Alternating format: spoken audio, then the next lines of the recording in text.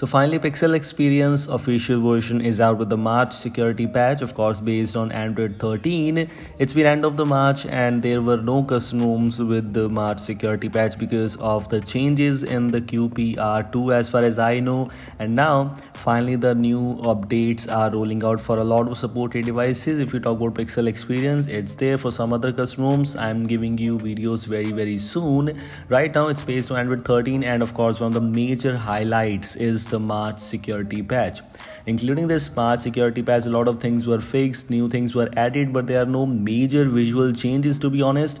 Only one or two visual changes which I will talk about. Firstly, as it is with the March security patch, and Pixel Experience is always one of the most stable custom ROMs, including smoothness. I'm testing it in Redmi Note 10 Pro and it's actually quite smooth, and this is official version. I'm not using any unofficial version here. Moving on to the major change which I found after installing this thing is, if you move on to the network and internet options and Wi-Fi, whenever you share your Wi-Fi code by this, you will be able to see that you can't take notification, you can't take screenshot anymore. Yes, this was actually visible. You can try it out because I tried it in February security patch and you were able to take screenshot from here and you will be able to share that. But right now with the March security patch, it's now protected. So whenever you take screenshot, you will see this black screen.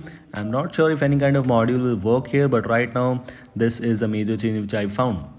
Another slight visual change which I found here is in the brightness slider. If you're able to notice, in the brightness slider, that icon is now a little bit smaller.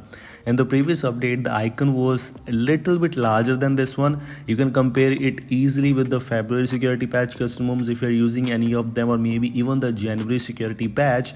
This is a little bit smaller. Of course, not a major change, but this is what we have.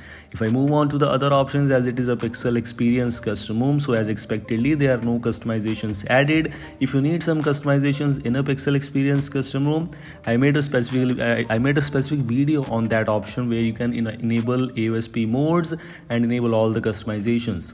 By the way, this custom ROM is one of the few custom ROMs which supports OTA updates and works perfectly fine if you're using Pixel Experience recovery provided from them in their website. So make sure to check out that if you want a OTA update in your custom ROM, Pixel Experience is a good choice for you.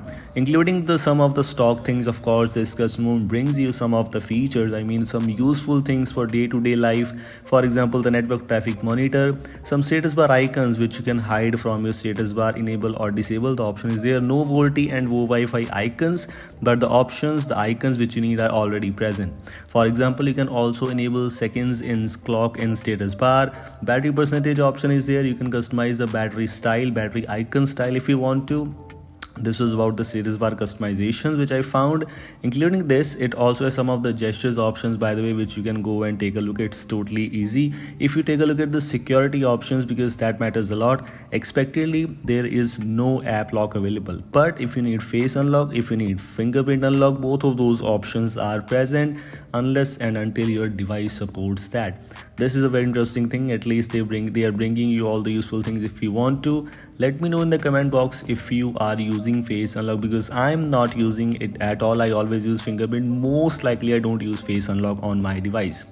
If you move on to the wallpapers and style, there is no new UI. If you're able to notice, no clock style options are there, no customizations for lock screen. That might be visible with the Android 14's new update. In the next month, or maybe even just around a corner, you will see Android 14's beta 1, and then you might see some new visual changes which I will make video on. So make sure to subscribe the channel for a lot of videos regarding Android 14, Android 14 custom ROMs, also Android 13 custom ROMs too. You can see live display, colors, some of the features which are added in Pixel Experience Plus edition already.